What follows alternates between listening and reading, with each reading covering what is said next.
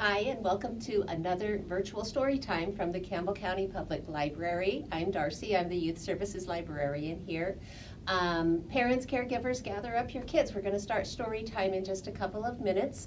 While you're getting them gathered up, I do want you to know that we're still offering all of our books, CDs, DVDs, audiobooks, all of our resources for checkout. We have two ways that you can do that since the library is closed and you can't come inside. You can either go online at ccpls.org and you can put materials on hold. We'll get those gathered up for you and you can pick them up within 24 hours later after you've put them on hold. Or you can call the children's desk at 687-9225 and just give us an idea of age levels, interest levels, how many books you want, and we'll select a grab bag of books for you. So you won't have your own personal selections, but we'll select some good materials for you and your kids to read at home. And again, you can just call us the next day and pick those up on our curbside delivery table out in front of our doors. So we want to keep books in the hands of your kids, so please take advantage of those two services. Okay. Hopefully you're ready to start some story time. One of the things that we've been having some fun with our virtual story time is doing a few bilingual stories using English and Spanish. And so today I have another bilingual story to share with you. Just kind of a fun way to teach kids new words by using pictures and images that they already recognize, and that's a great vocabulary builder whether you're learning a first language or a second language.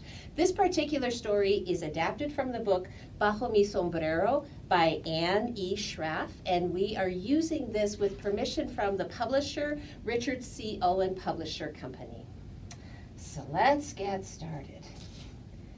It was a hot day. Muy caliente, when I headed to the taco stand to buy a taco for my lunch. I put on my big sombrero to keep me cool. Este es un sombrero. As I walked along, I met un pájaro. El pájaro was very, very hot, and he said, "May I please go under your sombrero, por favor? Es muy caliente." So, it was a very big hat. I offered to share some shade with El pájaro. I walked some more. Soon I met un ratoncito. The mouse saw my big sombrero and how cool I was underneath, and it asked if it could share. "Puedo, por favor?" said the mouse. It was a very big sombrero, so I shared it with El ratoncito.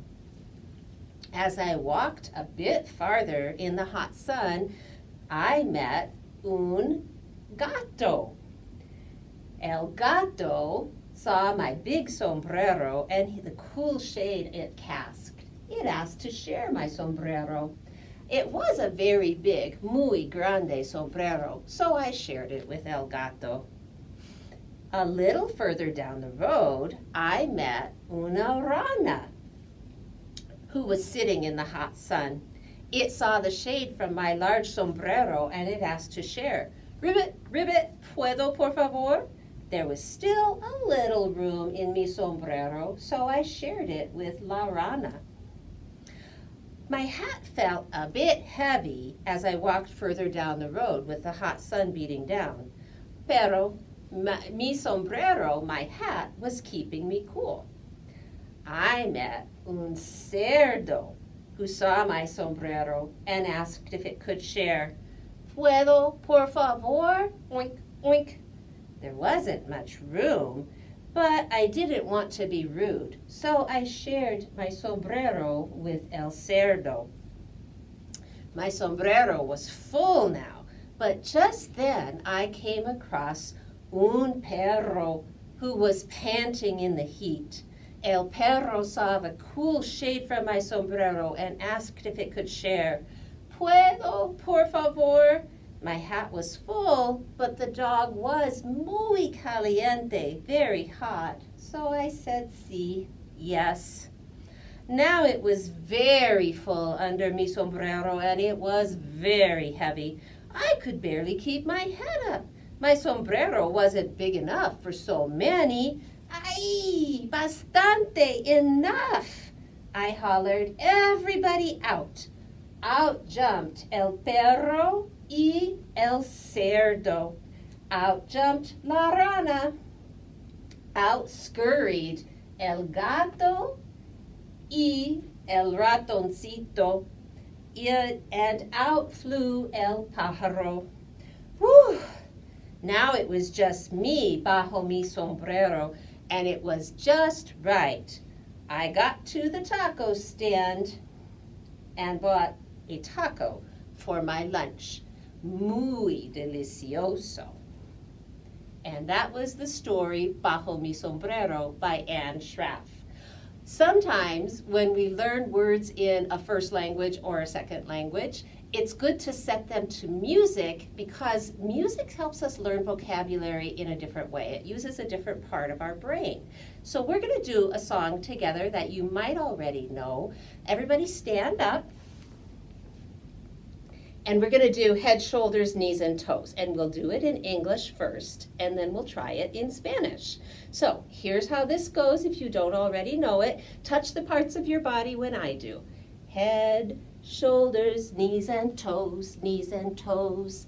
Head, shoulders, knees, and toes, knees, and toes. Eyes and ears and mouth and nose. Head, shoulders, knees, and toes, knees, and toes. Did you do it? Should we do it just a little bit more quickly? Head, shoulders, knees, and toes, knees, and toes. Head, shoulders, knees, and toes, knees, and toes.